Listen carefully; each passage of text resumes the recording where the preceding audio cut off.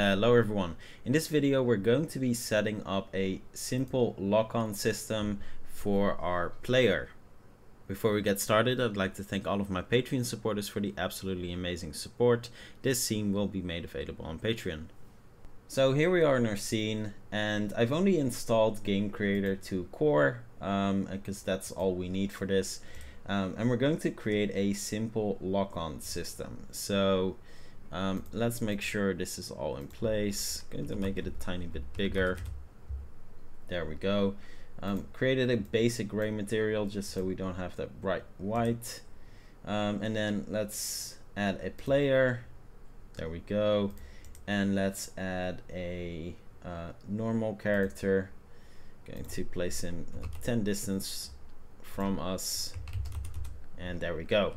Now first off, we need to set up our camera motor, and let's turn down these gizmos a tiny bit. They're way too big. There we go. So we're going to create a camera shot, and in this camera shot we need to change this to third person. There we go.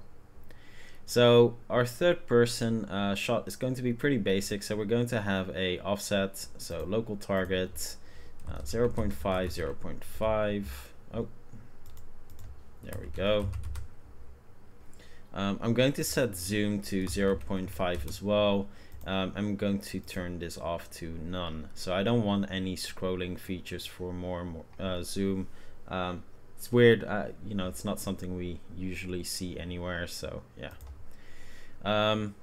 Yeah, we'll leave this the same. Going to reduce this by quite a bit. I think this is really long, and that's pretty much it. So nothing else. I'm not sure if I'm going to keep this. Anyway, I'll create a duplicate here, and this will be our focus shot, and it's going to be pretty much exactly identical, except for this is all going to be 0, and that's it. So we've got our basic shot, our camera motor, camera has the shot. Let's give this a go. And yeah, there we go. So it's a pretty basic shot, nothing all too spectacular. Yeah, it's you know, it's pretty basic. Nothing else to say about it. But yeah, it's it does the trick. And there we go. So next up, now that we've created these two and we've got our plane, it's all about setting up our trigger. So let's add a trigger here. There we go. And this trigger is going to be input. On input, I'm going to use the mouse wheel. So mouse press, and I'm going to use the middle mouse button. We have forward and back here as well, by the way, which is pretty cool.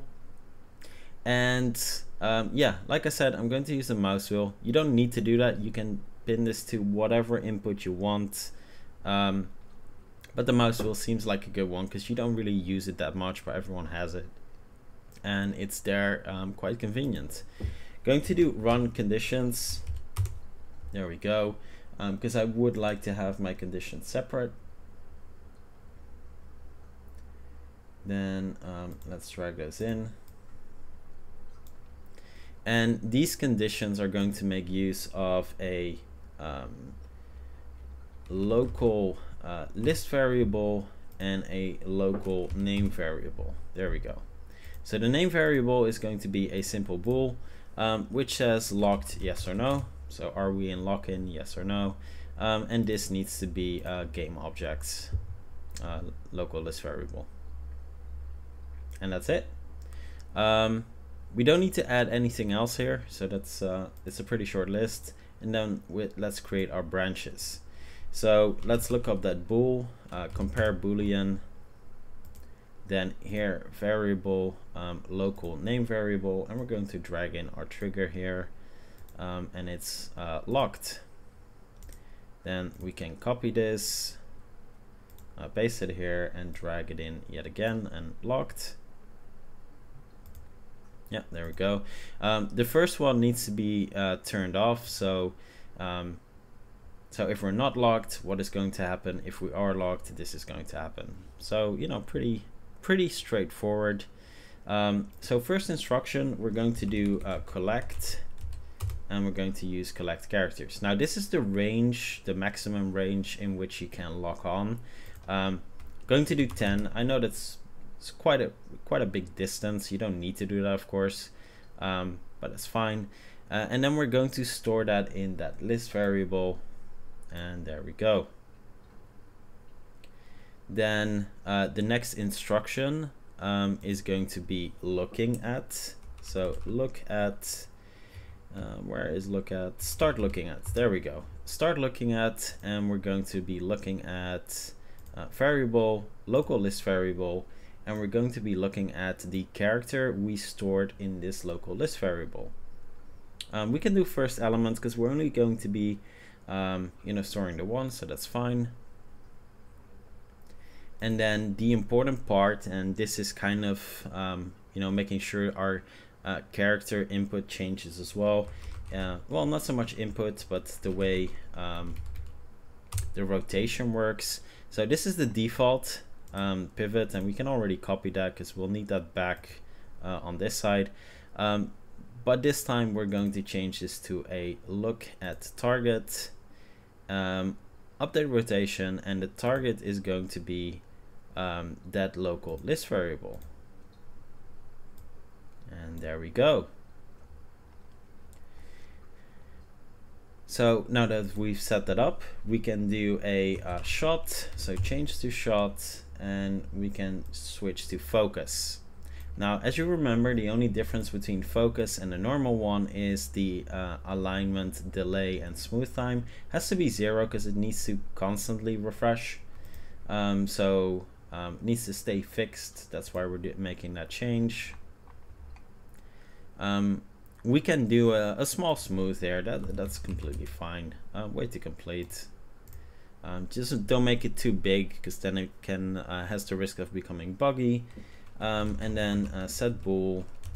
There we go. And that's going to be our local name variable, which we're which we're going to drag in as well. And that's locked, and that's going to be turned on this time around.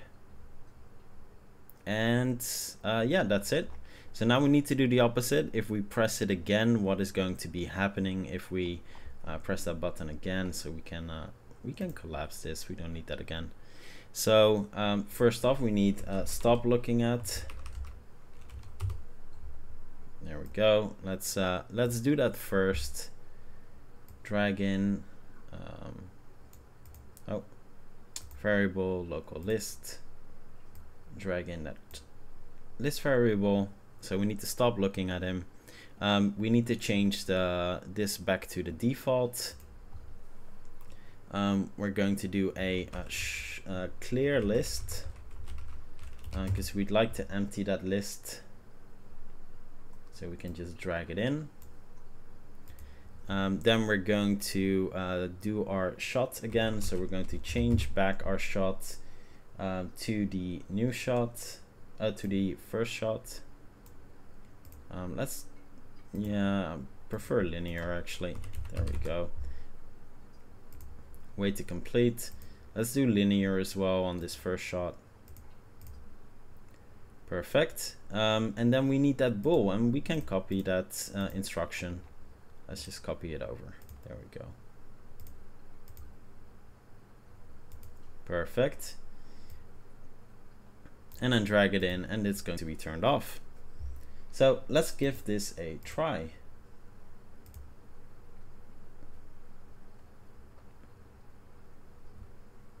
Cool, so as you can see, this is how it works by default. Now I'm going to press that button and we're locked on. As you can see, the movement type changes as well. Pretty nice.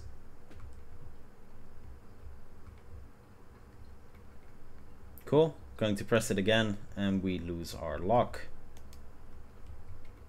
And yeah, pretty smooth, works pretty well. And yeah, that's pretty much it. That's how simple it is to set up a basic lock-on system. for your game with Game Creator 2. So short video, but just wanted to highlight this. So thanks for watching everyone, and I'll see you in the next one.